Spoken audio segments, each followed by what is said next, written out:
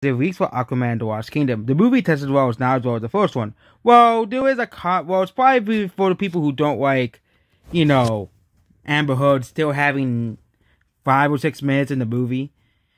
Even though they said that she's gonna be in the movie, unless they want to cut it out and delay the movie again, which I don't think they want to ruin the schedule again to delay the movie to cut. Which I bet the delay is probably because they want to cut it out significantly because they already filmed the movie. So yeah, she's not gonna be in any more movies after this. Amber Heard. Okay, we all know that's the truth. Okay, very campy tone similar to Batman 66 and Wonder 1984. Has many horror elements and embarrassment of James Wan's and Zizzy's films.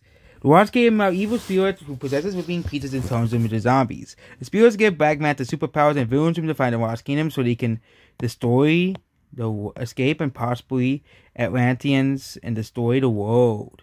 Black Manta severs a scene formed by fishermen, stingray, and customs to complete its business. The spirits are even make him more unhinged. Aquaman and Mera have a 5-year-old son who Black Manta kidnaps for his royal blood to unlock the Lost Kingdom.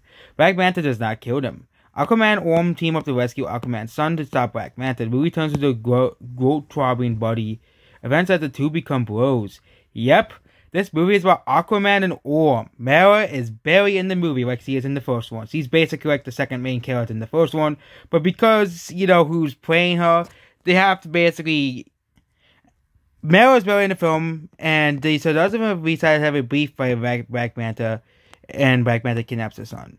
The movie introduces Dolphin and sends up a replacement love interest for Aquaman. Mera is written out due to Amber Heard controversy, which she basically will be. So, because he said there won't be any more movies. So, yeah, Dolphin is a new character.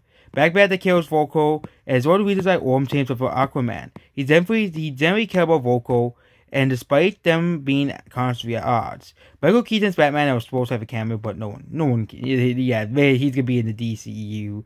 He has been cut, no one cares. If he's cut, no one gives a shit, okay? That's basically about this week here of Aquaman 2. So, yeah, basically, it's about Orm and Aquaman. Amber Heard is gonna be barely in the film, and they're gonna be replacing her with someone new. So, that's basically about this video. Goodbye.